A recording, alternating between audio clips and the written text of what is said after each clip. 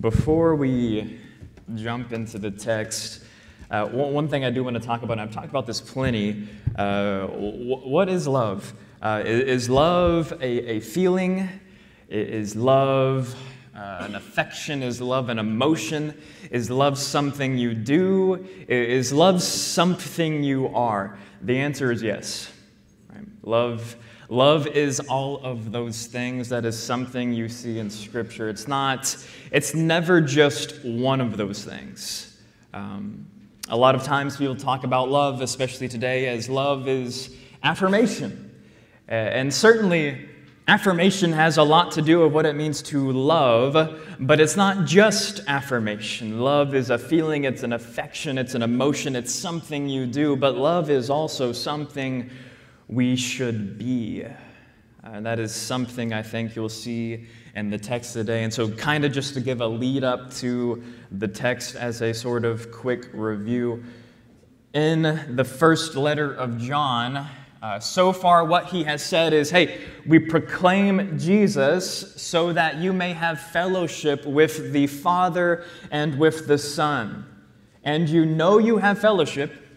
You connect, you have fellowship, you have communion with the Father and Son by confessing and so being cleansed, and you can know that you are connected.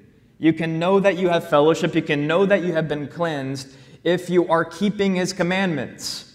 Right? He doesn't say that, as we've talked about in the context of the letter of John. He's not saying that this is evidence that you keep His commandments and you'll always do it perfectly. No, but that you're in a progress of purification, that you're progressing in regards to commandment keeping. And this is something I want to emphasize because I want to be clear on this. I don't want anybody to get the wrong idea that I'm talking about a works-based salvation or anything like that.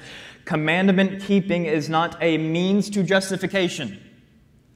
Commandment keeping is not a means to salvation. Commandment keeping is not means to connection to God. It is a result of our connection to God. That is something we see in Scripture. But what commandments? What commandment is he talking about, as I've already made clear and just made it obvious? Love. What commandment is primarily being talked about? It is love. 1 John chapter 2, verse 5. He says, as we read last week, but whoever keeps His word, His message, in him truly the love of God is perfected. By this we may know that we are in Him. Love. Love is the commandment we're talking about. This has always been the primary focus of God's commandments. Love. Nothing new. Nothing new. As he says in verse 7, we skip ahead a little bit. 1 John chapter 2, verse 7, Beloved, I'm writing you no new commandment, but an old commandment that you had from the beginning. The old commandment is the word that you have heard. You know about this. You've heard this time and time again, and he's possibly referring all the way back to the Old Testament, such as Deuteronomy chapter 6, verse 5. You shall love the Lord your God with all your heart, with all your soul, and with all your might. We also read in Leviticus 19, verse 18, You shall not take vengeance or bear a grudge against the sons of your own people, but you shall love your neighbor as yourself. I am the Lord. Nothing new. It was always the primary teaching in regards to commandments in the Old Testament. And of course, Jesus reiterates this in the New Testament in Matthew chapter 22. Matthew chapter 22, verses 36 through 40. It says, Teacher, which is the great commandment, or the primary commandment in the law? And he said to him, You shall love the Lord your God with all your heart, and with all your soul, and with all your mind. This is the great and first commandment, and a second is like it. You shall love your neighbor as yourself. On these two commandments depend all the law and the prophets. And we also read in the Gospel of John recently, John chapter 13, verse 34, and John 15, verse 12, A new commandment I give to you, that you love one another just as I have loved you. You are also to love one another. This is my commandment, that you love one another as I have loved you. So it's clear, right? Jesus has brought out the most important commandment, and in a way, He made it anew. anew. And how and why did he make it anew? I want you to think about this. Consider this for a second. I think in large part he makes this commandment new because people practice the commandments at the expense of love. People practice, and still do, practice commandments at the expense of love. Commandment keeping became self-centered. It was about making sure that I looked good before others at the expense of loving God and loving others. Commandment keeping was not about loving the Lord, but trying to get something from the Lord. Commandment keeping was not about praising God, but about trying to get praise for oneself. You see, this was a problem then. This is a problem even today. There are a lot of people who practice commandments not because they love God, but because they want something from God. They practice commandments not because they want to give praise to God, but because they want to receive praise from others. And again, this is something that Jesus addressed, and I can't remember exactly where it is. I don't have it in the notes or the slides. But Jesus talks directly to the teachers, the Pharisees, saying that, hey, you practice commandments because you want praise from men. That's why you practice these commandments. That's why you follow the law. Commandment keeping became self-centered. It was never about love. People practice commandments at the expense of love. And so Jesus, he enters this scene. He takes this old commandment and he makes it new, I think, because people had the wrong focus. They had the wrong motive. We'll continue to see this. 1 John chapter 2, verse 8. What is the right understanding? How should we understand love? How is love going to be properly practiced? If it's not going to be practiced out of selfish ambition, how is this even going to happen? How do we even love as we ought? 1 John chapter 2, verse 8. At the same time, it is a new commandment that I'm writing to you, which is true in him and in you, because the darkness is passing away and the true light is already shining. You see, this old commandment, it's not just old, it's also new, because not just because Jesus puts emphasis on it. When you think about it, Jesus, he changed the very makeup of the world. He changed our environment, and he changed our spiritual state. Right before Jesus came into the world as light, we could not have hoped to have loved as we ought. We could not have hoped to follow this command as we ought. Yet Jesus, he comes into the world as light and expels the darkness. I'm going to pause here for just a second. I need you to pay close attention to this verse and what is it exactly saying. Slowly, it says, it is a new commandment that I'm writing to you. This commandment to love, it's a new commandment that I'm writing to you, which is true in him. Who's him? Jesus. It's true in him and in you. Why is it new? How is it? Or why? It's in him, but it's also in us. Why? Second half of that verse, because the darkness is passing away and the true light is already shining. You see, Jesus, who is light, came into the world, cast out the darkness that we lived in and also the darkness that existed within us. He's the reason that this commandment to love is in us. It's a very key word. In. Back to Deuteronomy chapter 6, verses 5 through 9. I want you to notice this because this has always been the plan. Always been the plan. Deuteronomy chapter 6. I might have to flip to it. I don't know if I can read that from there. Deuteronomy chapter 6, verses 5 through 9. You shall love the Lord your God with all your heart and with all your soul and with all your might. And these words that I command you today shall be on or in your heart. You shall teach them diligently to your children, and you shall talk of them when you sit in your house, and when you walk by the way, and when you lie down, and when you rise. You shall bind them as a sign on your hand, and they shall be as frontlets between your eyes. You shall write them on the doorposts of your house and on your gates. Specifically, verse 6, notice what that says. And these words that I command you today shall be on your heart, or in your heart. And I've talked about the heart before. What is the heart? They have this understanding that the heart, it's not this, but it's the place of feeling, of affection, of your will, of your desire for love to be in you, to pervade the innermost part of you, your desires, your affections, your will. That is what God so desires. He wants love to be there. For love not to be just something you do. Love is not just something you do. God wants love to be who you are. Hence why He wants it in you. To be in your heart. To pervade everything that is about you, your innermost being. Love is there. It's not just something you do, it's something you are. There has been a change in us because Jesus brought a change to the world. We see this. I'm going to go back there again. I've read this text many times, but 1 John chapter 1, verses 1 through 5, we see that when Jesus enters the scene, there's a change to the world and there's a change to us. 1 John chapter 1, verses 1 through 5, in the beginning was the Word, and the Word was with God, and the Word was God. He was in the beginning with God. All things are made through Him, and without Him was not anything made that was made. In Him was life, and the life was the light of men. The light shines in the darkness, and the darkness has not overcome it.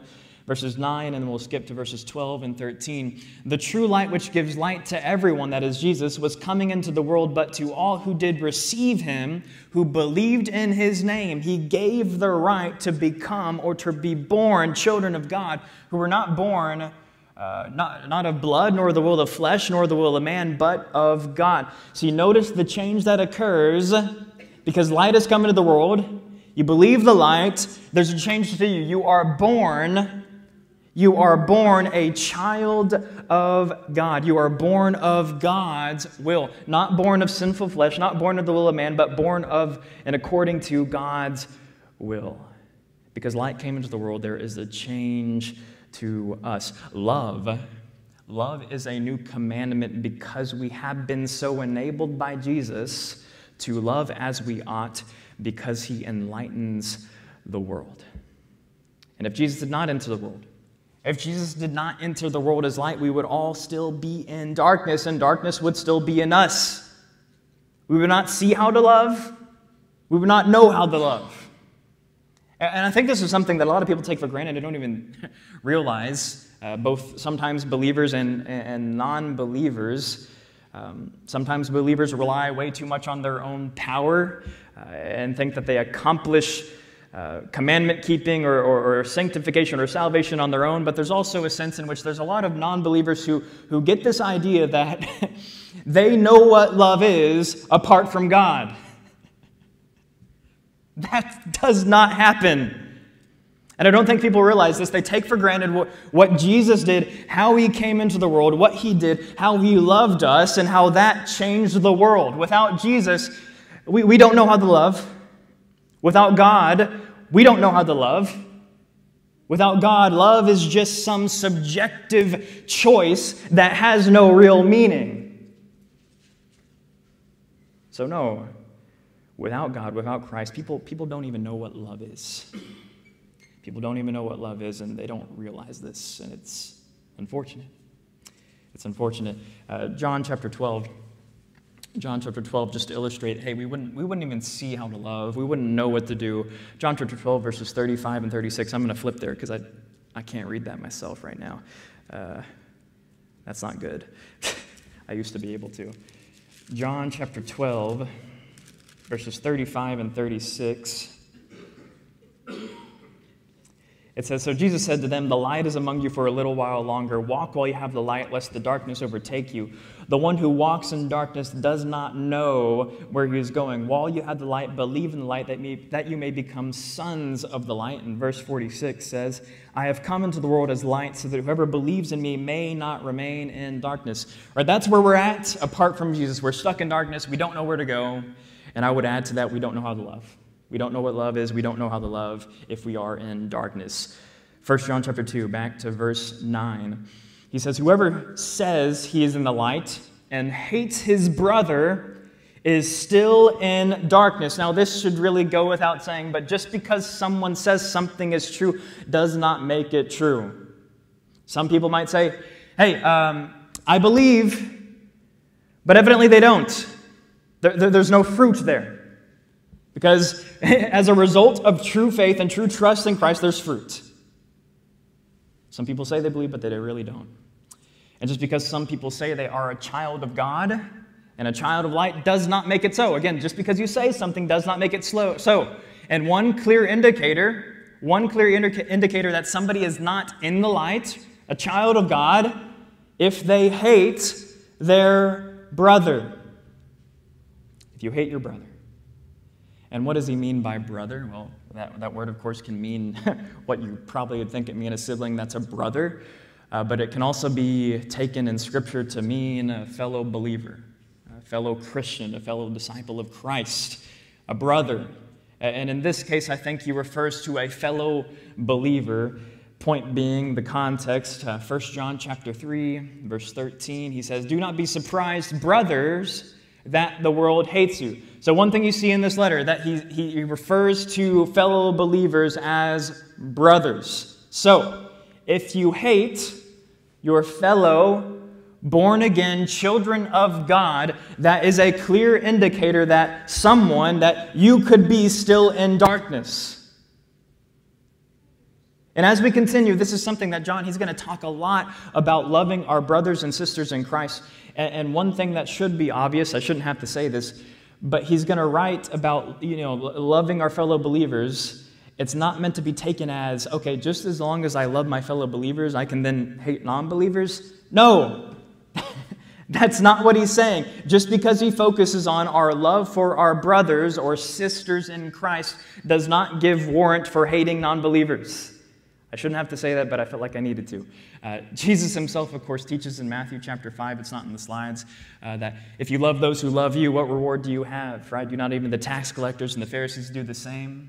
Right? You should love those who persecute you, or love your enemies and pray for those who persecute you. That's what that says, right? So no, John is not teaching that, hey, just as long as you love your fellow believers, you're good, you can hate non-believers. No, that's not what he's saying. But I think there's a good reason that he focuses on our love for our fellow Christian. Think about this.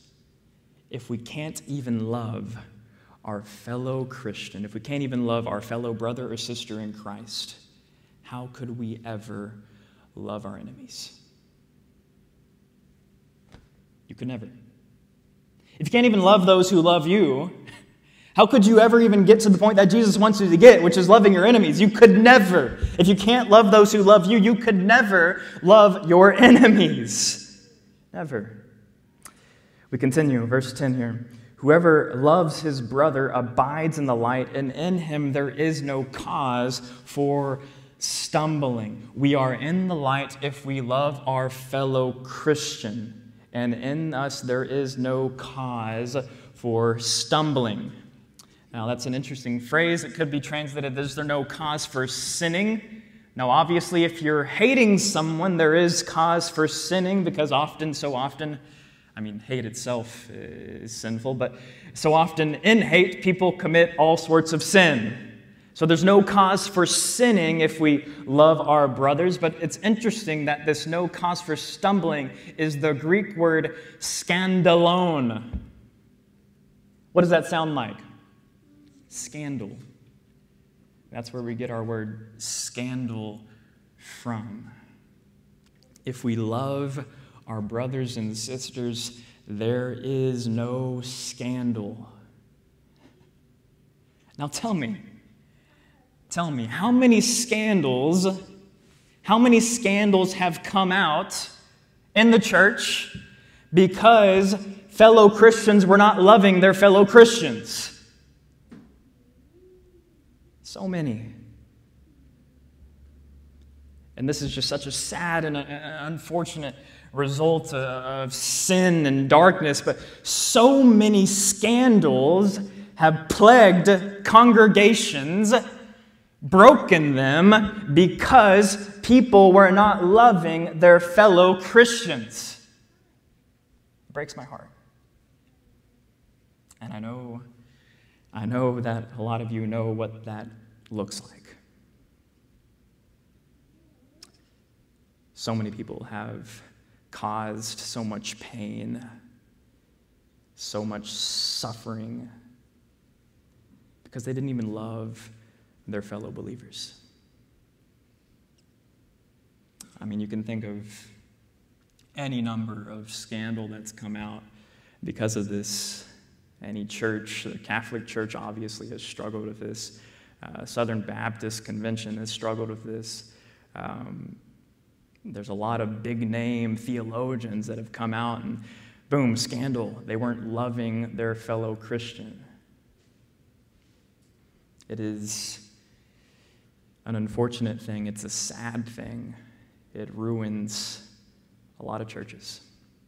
It does. Verse 11, whatever hates his brother is in the darkness and walks in the darkness and does not know where he is going because the darkness has blinded his eyes. Notice that strong emphasis, right? They're in darkness, walk in darkness, does not know where they're going, if it wasn't already clear, because darkness has blinded their eyes. Right? That's the spiritual state of everybody apart from Christ. That is the spiritual state.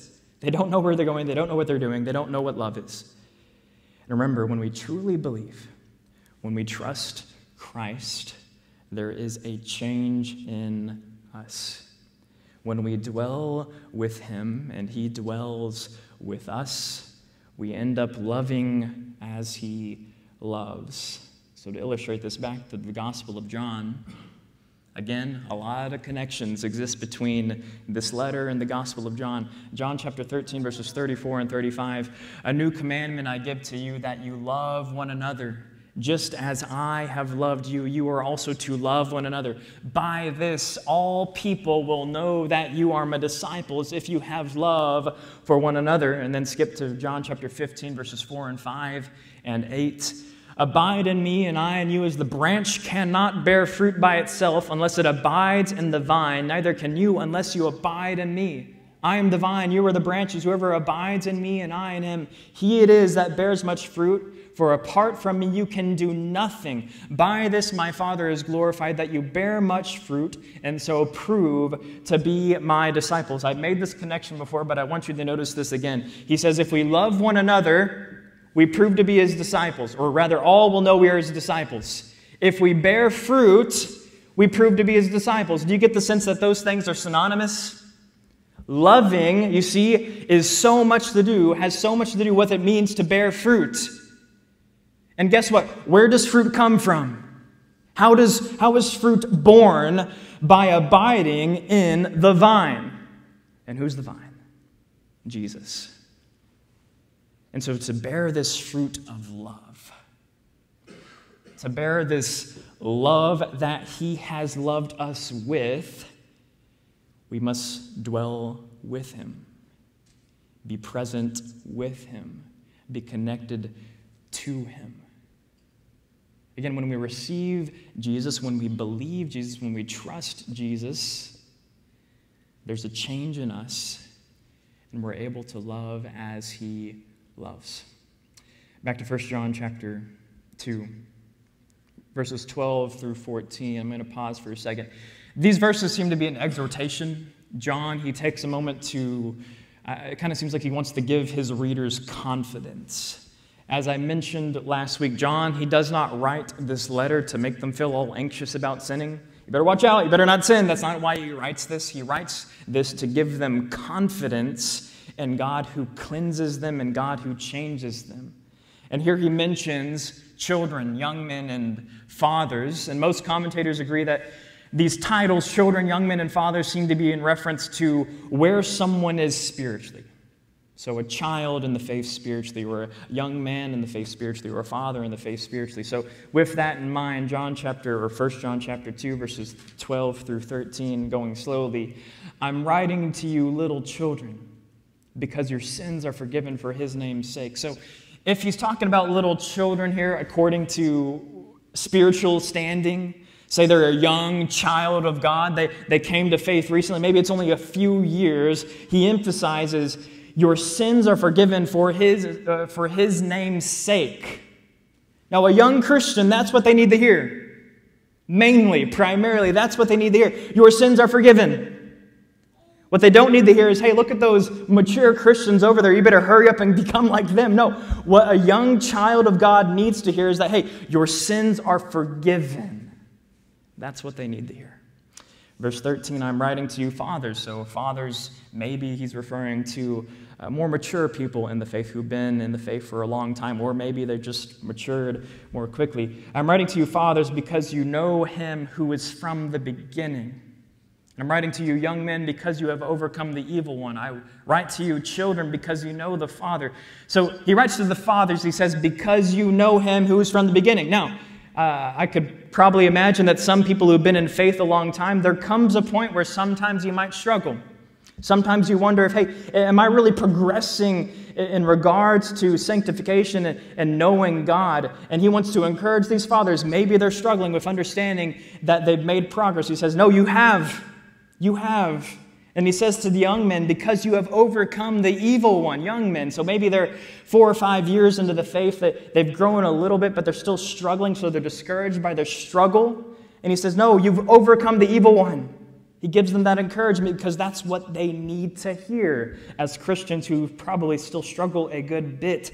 And he says, I write to you, children, because you know the Father. Verse 14, I write to you, fathers, because you know him who's from the beginning. I write to you, young men, because you are strong, and the word of God abides in you. You have overcome the evil one.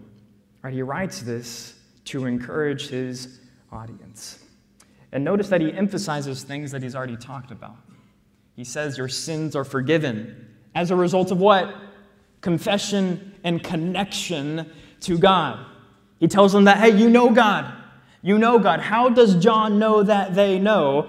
1 John chapter 2, verse 3, it's not in the slides. It says, and by this we know that we have come to know him if we keep his commandments. He says, hey, I know that you know him because I see you're progressing in regards to commandment keeping. And then he says, you have overcome the evil one. How does John know that? Chapter 1, verse 9, it's not in the slides, it says, if we confess our sins, he is faithful and just to forgive our sins and to cleanse us from all unrighteousness. You see, he wants his readers to be encouraged. He tells them, hey, look, I see the fruit. I see the fruit. You know God. You're in fellowship with God the Father and God the Son. And keep in mind the context. As we talked about with the first sermon in this series, there are people who are leaving. People who once said they believed, but then they denied Jesus as the Christ and Jesus as the Messiah. So we have these people who are leaving, and I imagine there are people who remain are a little bit uncertain, a little bit confused, maybe a little bit scared that, am I going to be like them? And John says, no, you're not. I see the fruit.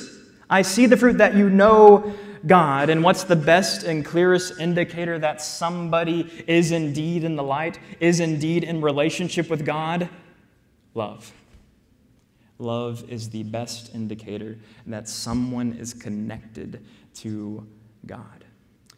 As we read in verse 10, I'm going to read it again. Whoever loves his brother abides in the light, and in him there is no cause for stumbling. And then verse 8 again, that said, at the same time it is a new commandment, love, that I am writing to you, which is true in him and in you, because the darkness is passing away and the true light is already shining. You see, love is truly in us because Jesus entered the world as light.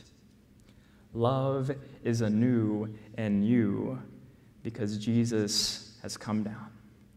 Jesus has made a change to the world, and he makes a change to you. Love is new. Love is new. And before we close, again, I know a lot of people here are still hurt by things that have happened. I'm not going to talk any specifics, but I know a lot of people are still hurt.